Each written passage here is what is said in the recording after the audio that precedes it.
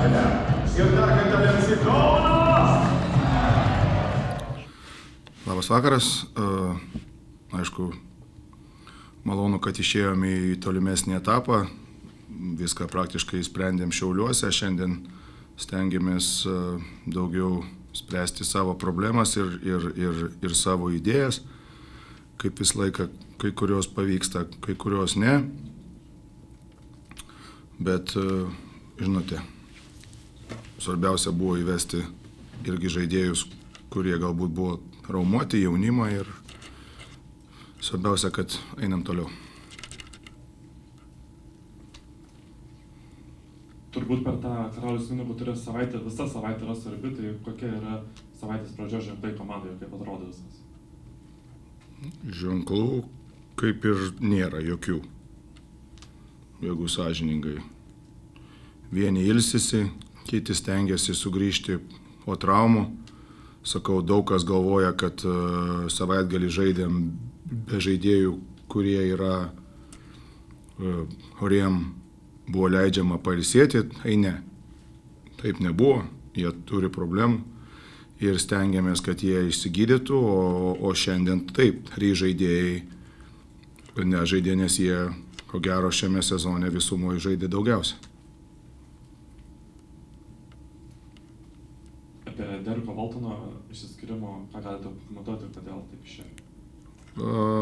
Labai gaila, kad vidury sezono žaidėjas palieka mūsų komandą. Tikrai nesam iš tų sistemų, kurios labai daug keičia kažką vidury sezono, bet ne iš gero taip įvyko. Taip gavosi, kad jo minutės vis mažėjo, o atsirado klubas, kuris norėjo, kaip sakant, sumokėti visą likusį kontraktą, taip kad klubas manęs paklausė, aš nebuvau tam prieš, taip ir gavosi, sakau, bet išsiskyrėm tuo bendrų susitarimų, abipusių susitarimų ir tikrai galvoju, kad jisai gali būti geras žaidėjas ateityje, bet sakau, todėl ir nelabai noriu imti žaidėjų į savo komandą be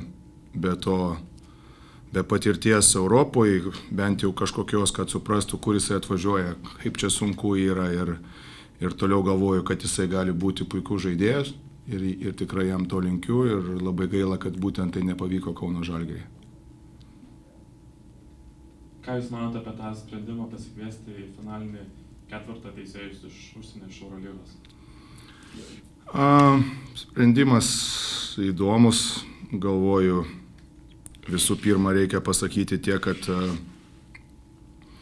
Lamonika ir Latiševas yra Europos teisėjų topas.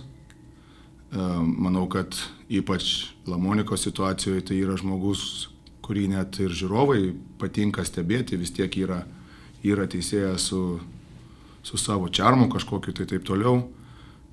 Ir ateinam prie dalykų, kad aš manau, kad parodyta Lietuvos krepšiniui didžiulė nepagarba. Ypač šiais laikais, kaip Lietuvos teisėjai išgyvena tikrai aukso amžių, aš galvoju, kad yra, čia ne mano nuomonė, bet jūs matote, kiek teisėjų teisėjauja FIBA čempionų lygoje aukščiausiuose susitikimuose, mūsų 2 jauni teisėjai kartu su vienu vyresniu teisėju kiekvieną savaitę važiuoja teisėjauti Eurolygas ir gauna labai svarbus mačus. Dar yra, mano manimu, 2 labai geri perspektyvūs jauni teisėjai, kurie tikrai prasimuš, kur jie norės, sakysim, ar į Eurolygą, ar į čempionų lygą. Taip, kad aš manau, kad labai blogas sprendimas. Visų pirma, sakau, yra didžiulė nepagarba rodoma mūsų krepšiniui, mūsų mentalitetui. Ko gero, sekantis žingsnis bus tikrai užsienietis rinktinėje, tik tai, manau, ir iš to klausimų man vėl liūdna. Sakau vėl, pabrėžiu, kad atvažiuoja 2 aukščiausio lygio teisėjai, bet mentaliteto klausimų šnekant baisu. Ir ką tai prasidėjo mūšis Lietkabelis žais ir Ir tuo pačiu Graikijoje prasideda mūšis, tai ką žiūrėsite, jeigu kažką žiūrėsite? Dabar jau 2 televizoriai pajungti, spėsim ir tarti. Gerai? Ačiū.